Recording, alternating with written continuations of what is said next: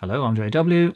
Today we have a quick look at this switch, which has been sent in by Graham. Now, this was sent in to add to the collection, which is all on display at flameport.com, if you didn't already know.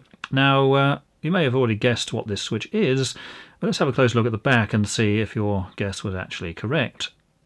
Now, this looks like a 3-pole fan isolator, and those are used for things like bathroom extractors, where you have your line, switch line and neutral. So 3 in at the top, 3 in out at the bottom.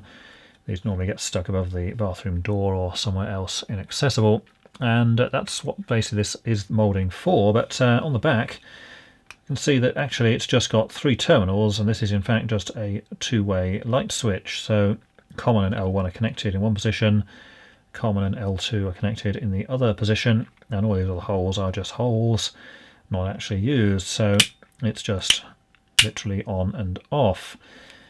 It is marked at the top here, says for single pole 1-way use L2, so you would use common and L2 for that, and that's so that when it's on the wall the correct way up, which is this way, logo at the top, off is in the up position and on is there.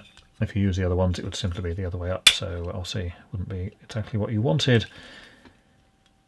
BS3676 at the top there, made in England, and this is number 7724 apparently, or at least the moulding part is. And we can see at the back of this is actually old MK design, as that's just got the oval logo on there. So this is a bit of a mixed match of old bits and then the bit on the front with the newer logo, so a bit of a combination there. And again, it's got the screws on the back here, so in theory you could take this apart and put the other mechanisms in there to make a 2-gang switch with a single rocker on the front if you wanted to. So this dates from the ages when you could literally just change bits and pieces of these around yourself and take it apart and put it back together, which you unfortunately can't do on the newer versions. So thanks to Graham for sending that one in. Pictures of this will be on the website at flameport.com, and until next time, thanks for watching.